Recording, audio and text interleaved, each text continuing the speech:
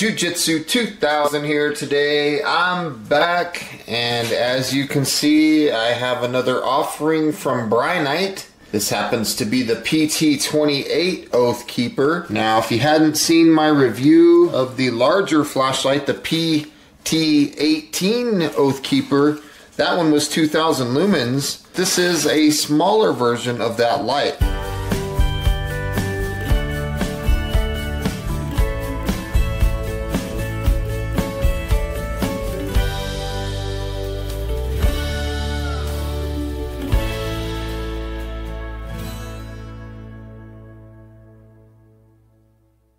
This one runs on an 18650 battery, or you can run dual CR123s on this flashlight. Now, the PT18 that I reviewed earlier was an awesome flashlight.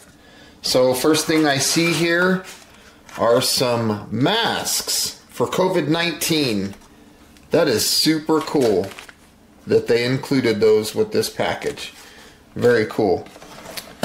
And next thing I see is a smaller box. This one thing that I want to say about Brinyte right off the bat is that they package things very well. So there's my name on the front. Let's go ahead and open this bad boy up. I'm very excited about this flashlight. Let's take a look and see what's included in the packaging. And I see a very similar thing that I saw with the PT18, which is this little bag here. Very cool. So we're going to take a look and see what's inside of this bag. Let's get this. There's a card in there, so let's open it up and see that card. I thought that was really cool. Nice touch. Next thing that you see in the bag are some fingernail clippers with the Brinyte logo on them. This is very cool. And they did include some of these with the PT18. Now, I don't know if this is something that comes standard with the kit or if this is just something they put in there for me. I really don't know. But there's a little file kind of area right there. So that's pretty cool. Nice little touch. Also a bottle opener. So let's take a further look and see what's inside. Looks like we have a holster here. And that's a nice looking holster. It's got a nice little piggyback option on the side. And that's about the size of an 18650 battery or a small flashlight. So you could probably put a spare battery there. And this is a ratcheting type part here, just like the last one. It's functioning pretty well. Brinyte logo on the front. You can see the bottom has a hole, an opening, and also the top has an opening. So I think that's cool because you can turn the light on while it's in the holster and the light will shine through. It's a Velcro type enclosure, and that's a lot of good Velcro there. Very high quality. So nice holster. Good job. It's kind of a rigid holster. I really like that. So let's take a look here, see what else we have. We have a lanyard with paracord, just like we did on the P18 Oathkeeper. Nice little carabiner there. Camouflage lanyard, so I think that's cool. And what do we have here? So here is the USB 2 to magnetic charger. So this is pretty cool because you can charge this flashlight in your wall outlet. You could charge it on your laptop computer, your battery bank, your solar panel, your vehicle, all kinds of options for charging. Let's take another look at that right quick and get this thing to focus here. That's what the magnetic charger looks like. So it's very cool. Set that aside. We have the light itself, which we will talk about in a minute.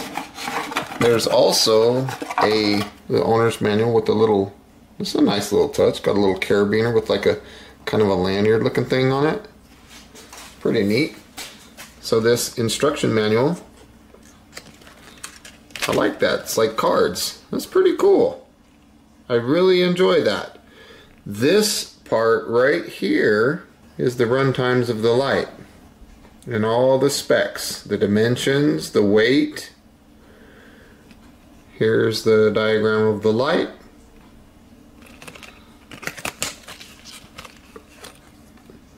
This talks about the battery indicator, which I'll talk about in the video, and also a warranty card. I like the way they did this. This is really cool. Very neat. there is a couple additional, well, that's actually 3 O-rings there, replacement O-rings, which is a good gesture. And there's one more thing in there that I'm trying to get my hands on, and that's another card here. This is a gift type card. Let's take a look at the light itself. There's a closer look of the light itself. I love the desert tan look. That is really cool. There's the tail cap button slash switch, and the reason I say button slash switch is because this could be used for momentary on or constant on. And then again, there is that finger groove thing, so you have that nice tactical kind of grip option for this light. There is the magnetic charging port to charge the light, and of course the belt clip. It's a very solid belt clip. Let's take a look at the lens of the light as well as the reflector. So you can see that the lens is glass. It has a smooth reflector. Very nice looking build on this light. Very cool. So let's go ahead and twist this tail cap switch off. I'd like to take a look at the battery. And before I get there, let's take one more look here at this part. So just like on the P18 Oathkeeper, you see those little notches there? Those notches correspond to these little arrows. That's where they recommend placement. So you line those notches up with those arrows, just like so. Let me find it here. Let's get there. And then it falls right into place. There's an O-ring there that kind of protects this. And then there's a look at the inside of the tail cap switch. Looks like a nice build. But the thing that I'm trying to say here is you can take this ring off if you want to, or you can leave it on.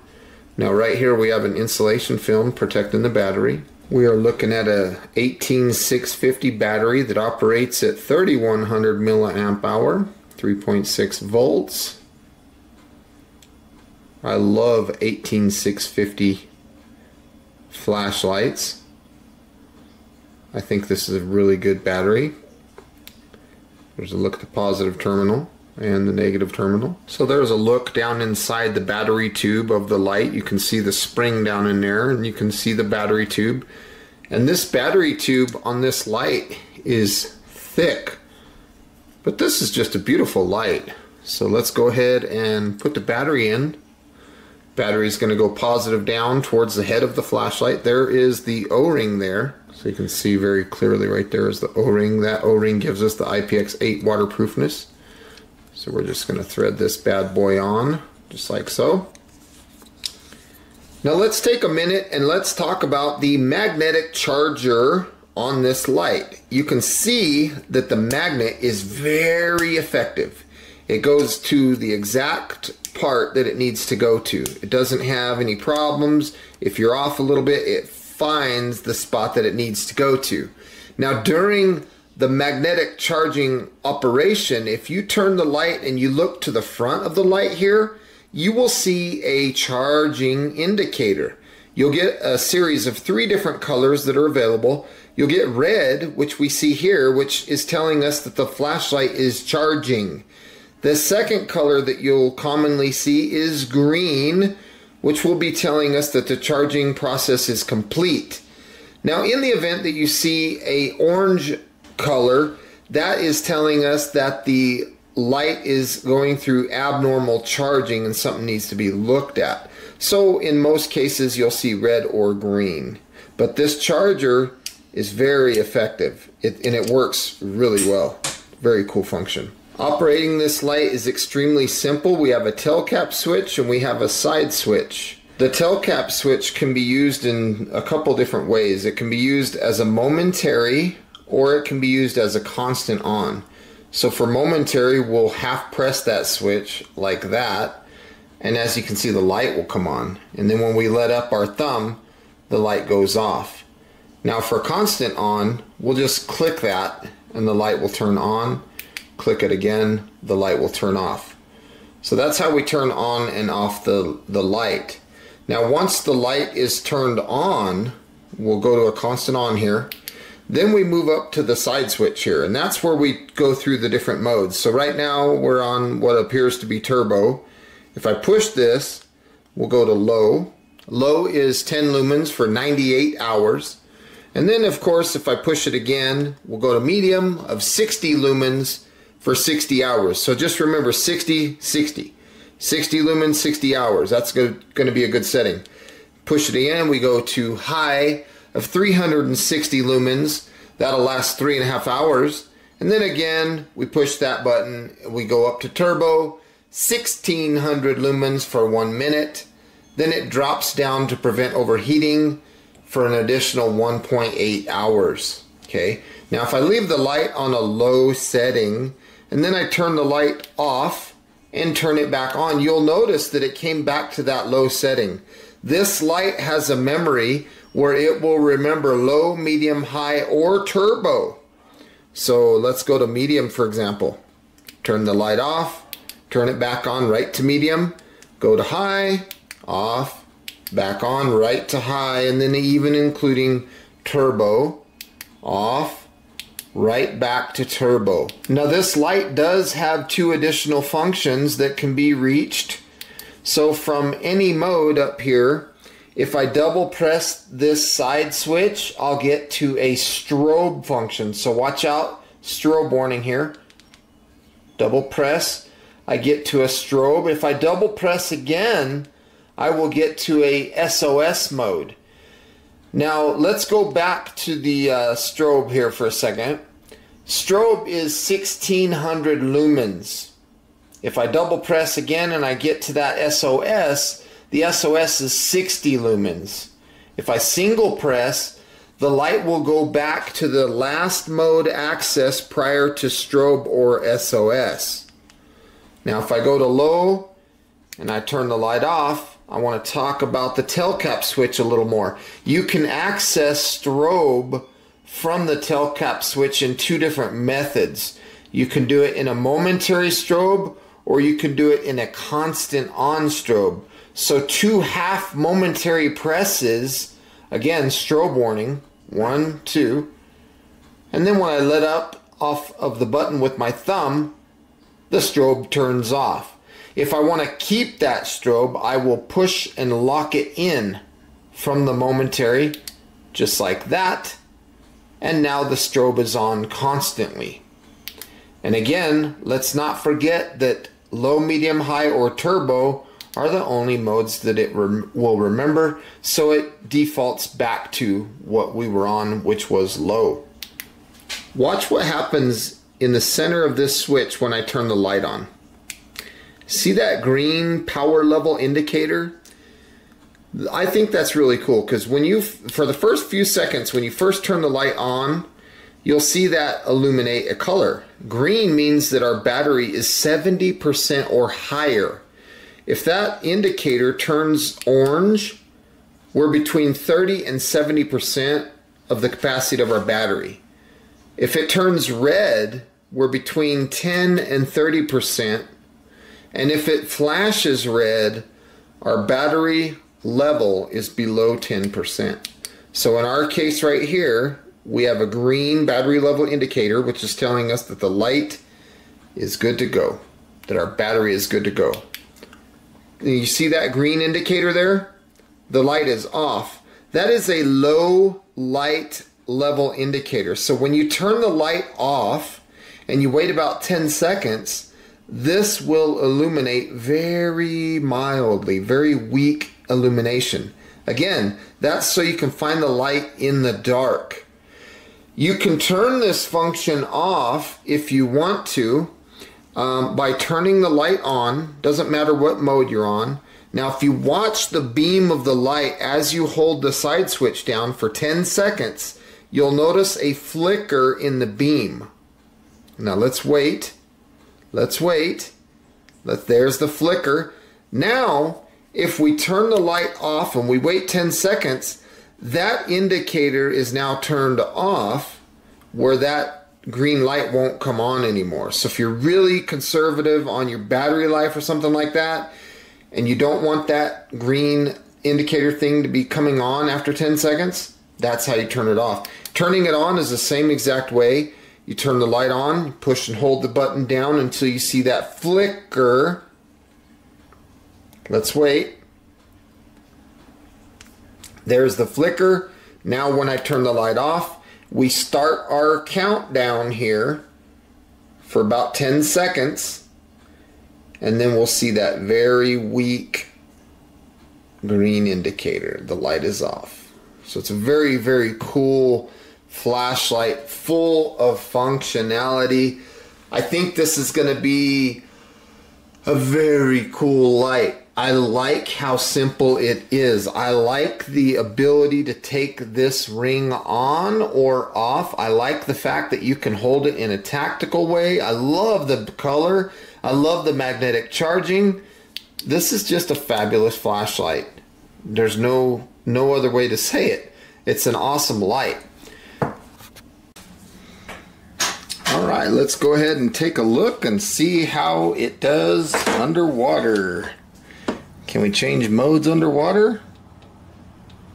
Low, medium, high, turbo. Let's double press for strobe. Ooh, that's very disorienting. Double press again for SOS. I like that strobe is a full 1600 lumens too. That's pretty cool. Turn the light off. Turn it back on. Let's try the tail cap options here. So let's try to see what the double click for strobe here. One, 2, there it is. Click that in. Turn it off, turn it on. Yep. So this light definitely passes the IPX8 waterproof standard. No problems. Okay, right now you can see a green light that's moving around in the center of your screen. That is the darkness light that makes this light easy to find. Now don't worry about that flashing light that you see. Just worry about the one that's moving around. Okay, that is the little green indicator that again makes it easy to find this light. Let's go ahead and turn the light on. We're going to go to low. This is the first setting. This is 10 lumens, and that's a pretty good setting. 10 lumens for 98 hours of runtime. 98 hours, that's a long time. If you want to put that into hours, or excuse me, if you want to convert that into days, that's 4.08 days. That's a long time for 10 lumens. Now we're looking at medium. 60 lumens for 60 hours. If you want to convert those hours into days, that's 2.5 days. I noticed that this light is very floody. It does have a mild hotspot, but it's more flood, and I like that. This is a really cool pattern that this light has. Let's go take a look at high. High is 360 lumens. This is a beautiful setting. That's a lot of light. This will last for 3.5 hours. And then again, let's go up to turbo. 1600 lumens for 1 minute. Then it'll drop down to prevent overheating for an additional 1.8 hours. That's a significant amount of light. Now strobe warning. 1600 lumen strobe.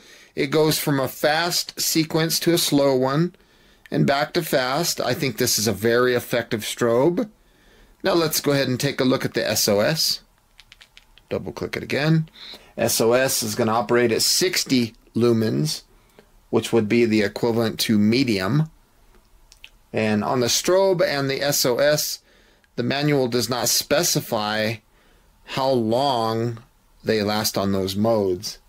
Now if I press the tail cap switch and press it again, the light will come on to the previously used mode prior to SOS and strobe, which is what I think is turbo there. There's medium, high, and turbo. So this is a really cool light. Good pattern. It's a very nice light. Now on turbo, let's not forget that this light has 245 meters of throw, It also has a candela rating of 15,200 candela. It's IPX8 waterproof and impact resistant down to 1 meter. And without the battery, this light weighs 3.8 ounces. Very cool light. I'm pointing straight up at the roof, going to the left here, up, going to the right, down, and forward. So it's a really cool light. Well, folks, I want to say thank you today for stopping by and watching this video on the Brinyte PT28 Oathkeeper. This is a fabulous light. It's very, very, very easy to use. You just turn it on and go through the modes. Very simple. Double press to strobe, double press again to SOS, turn it off, turn it on. It has a memory. It's got a battery level indicator. When the light's turned off and you wait that 10 seconds, it's got that low light indicator, so it's easy to find that flashlight. Runs on a standard 18650 battery. I mean, you can't really ask for much more in a light. And they're cranking 1600 lumens out of a single 18650. This is a fabulous flashlight. I hope you enjoyed this video. Please make sure to check the description box down below. I will put links down there to Brinyte where you can find this model PT28. And also, if you haven't seen my video on the PT18, I'll put a link down to that video as well. They're both excellent, excellent flashlights without a doubt. So with all that being said, folks, again, thank you for stopping by. Hope you have a beautiful day. We'll see you next time. Bye for now.